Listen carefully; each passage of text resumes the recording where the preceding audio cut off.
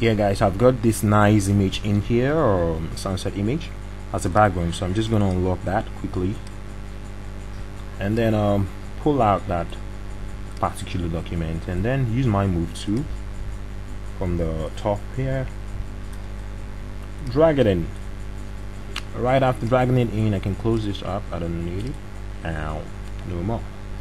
So you can pick up my image and then use my show transform controls to probably make it very big, but yeah, make it big though. But I want my sunset to be inside my Africa like this. Oh yeah. And then I go for the enter key on the keyboard. Now right about now, what do you do, or what do we do? You just have to go for a path selection tool. Ensure we have a path selected, this, and then use the shift key to select the other path. Now we have the two paths selected. Okay, we have the two paths selected with the shift key using the what? Using the path selection tool. Just right click here and then go for it. And then when you've done with that, right click on your image. Ensure that you selected on the image you just brought in. Okay, so this will be our main layer, so we'll call it Africa map main.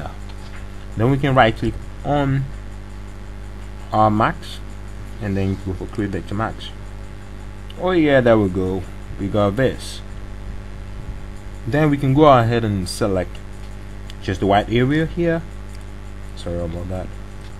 Alright guys, so that is this, but now we want to add some captions. So we can say with the text to just go for your right and say the African map.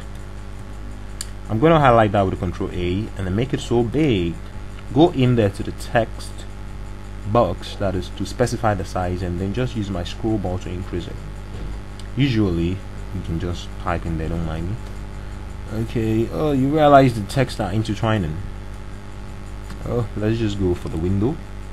Character palette should be popped up, or character panel, and then we remove the text line spacing actually to auto.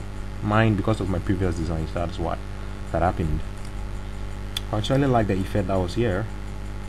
Yeah, let's do something like that as well. So just gonna go for the move tool now, move this back here. I like the black thing that was there, so how do we do that? Let's take this away, sorry. Go for my shape tool and just yeah, but this time around when you go for the shape tool, ensure I actually changed this to path earlier, so let's go for the shape this time around. Okay, it's black by it's wine by default, so I'm gonna make it black. Yeah, like black. Okay, so zoom out, sorry. Okay, and I'm gonna do something like this. Yes, one.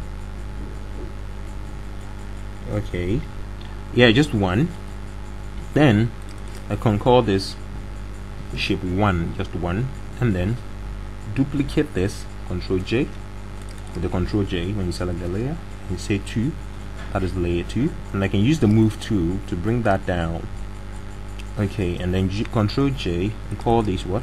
3, and then I can bring this down.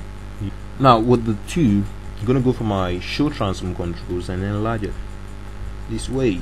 Oh yeah. Bring my text on top of it, because my text is black, it's not showing, so I can just double click on that text. Color overlay gives red by default, that's pretty sure for you. You go for Y. Oh yeah, bam, yeah, we got it. We don't like the background, right? Do you? I don't. So I'll double click on the background, double click on it again, that is the empty space you see right here, and I'm gonna go for gradient.